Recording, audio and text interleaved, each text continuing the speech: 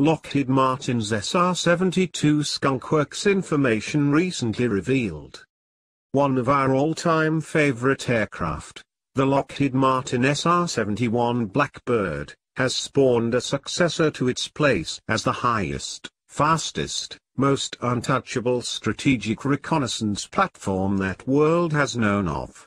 While there has been much speculation about a successor for decades, this new bird, currently called the SR-72, is the only one Lockheed Martin, a game changer on many levels. Basically, both Russia and China are actively pursuing hypersonic capabilities to varying degrees, and some argue America is falling behind both in fielding our own similar systems and defending against the emerging capabilities. Lockheed Martin's Skunk Works recently divulged some information about the SR-72 program to build a successor to the iconic SR-71 Blackbird reconnaissance aircraft.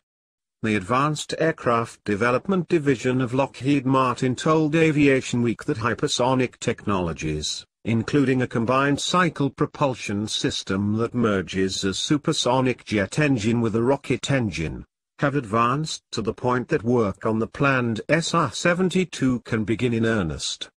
The SR-72 will be a strike and reconnaissance aircraft capable of topping Mach 6. We've been saying hypersonics is 2 years away for the last 20 years, but all I can say is the technology is mature and we, along with DARPA and the services, are working hard to get that capability into the hands of our pilot as soon as possible.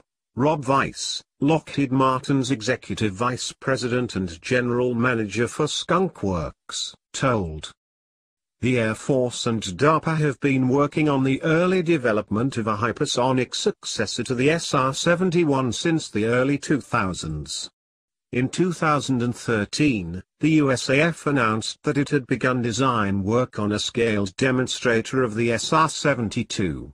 Since then, however, almost no details about the program have been released. Now Skunk Works has confirmed that ground tests on a combined cycle engine with elements of a scramjet and rocket engine were conducted from 2013 to 2017.